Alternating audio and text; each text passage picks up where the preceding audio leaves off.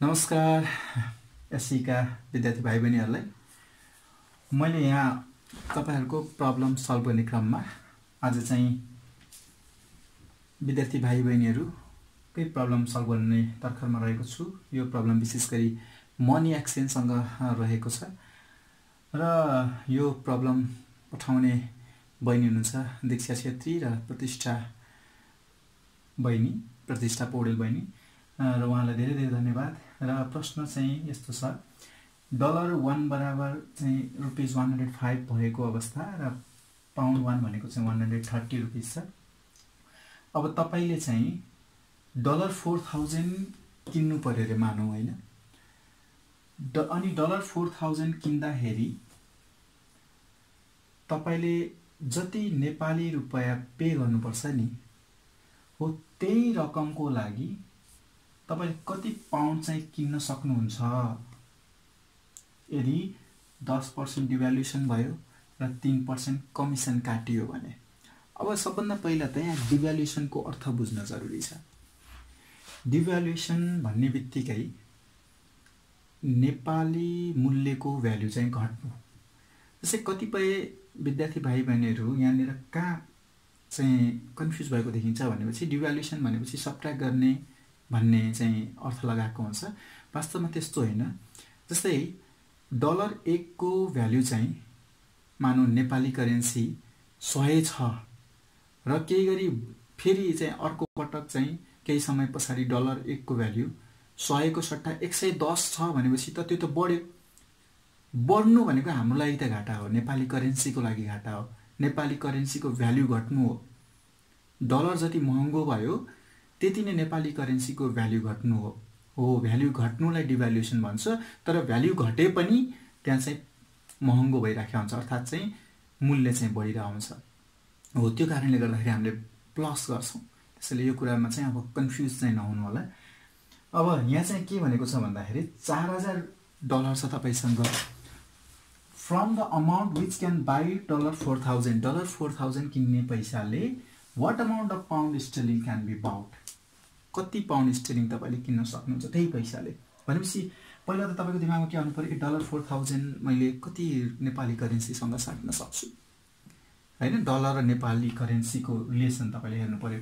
$1 भनेको 105 दिएको छ है। $1 भनेको 105 दिएको छ भने तपाईले साट्ने त $4000 हो। त्यसैले $4000 भनेको के होला त, obviously मल्टिप्लाई हुने भयो, बढी हुने भयो। $1 भन्दा त 4000 बढी हुन्छ भनेपछि मल्टिप्लाई हुनु पर्यो। $1 भनेको 105 भयो, $2 भनेको 2 * 105, 3 भनेको 3 * 105। त्यसैले $4000 भनेको 4000 * ₹105।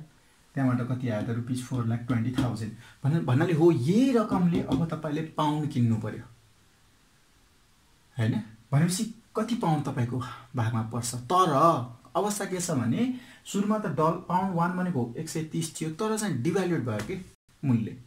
भन्नाले अब के भयो, महँगो भयो। डिभ्यालुएट भयो भन्नाले महँगो भयो। नेपालको करेन्सीको भ्यालु घट्यो, महँगो भयो भन्नाले 130 मा 10% महँगो भयो। 130 मा फेरि 10% जोडियो, 130 प्लस 10% अफ 130, अर्थात डाइरेक्ट तपाईले 110% अफ 130 भने पनि हुन्छ। 10% थपिनु भनेको 100% मा 10% थपिँदा 110% भयो। अगाडि 130 थियो, अब 130 मा 10% थपिँदा 130 को 110% भयो हैन। अनि 110% भन्नाले 110/100 इन्टु ₹130 हुन्छ। यो भनेको 143 भयो। अब हो यो रेटमा तपाईले यो रकम साट्नु पर्यो भने कति पाउन्ड आउँछ पहिला त्यो हिसाब गरौँ।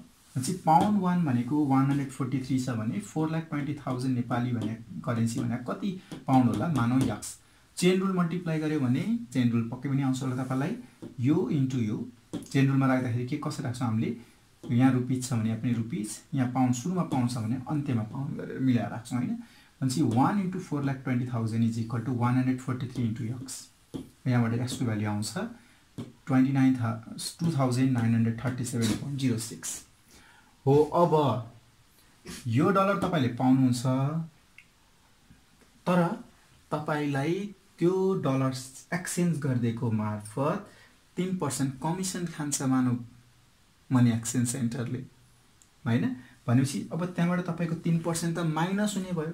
3% माइनस हुनु भनेको तपाईसँग कति पर्सेन्ट बाँकी रह्यो 97% बाँकी रह्यो कसको 97% त यसको हो त्यो त तपाईले लिने अमाउन्ट हो तपाईले पाउने अमाउन्ट हो त्यसैले रिसिभेबल अमाउन्ट अब तपाईसँग कति हुने भयो त $2937.06 को 97% 3% त माइनस भयो है नभए तपाईले 2937.06 माइनस 3% अफ 2937.06 गरे पनि भयो अनि त्यो भनेको कति आउँछ 97% अफ $2937.06 भनेको पाउन्ड 2848.95 यसको मतलब तपाईले जुन नेपाली करेन्सी मार्फत $4000 साट्न सक्नुहुन्छ त्यही नेपाली करेन्सीले 10% डिभ्यालुएसन भइसकेपछि र 3% कमिसन तिरिसकेपछि तपाईले यति पाउन्ड किन्नुहुन्छ पक्कै पनि बुझ्नुभयो होला थ्यांक यू सो मच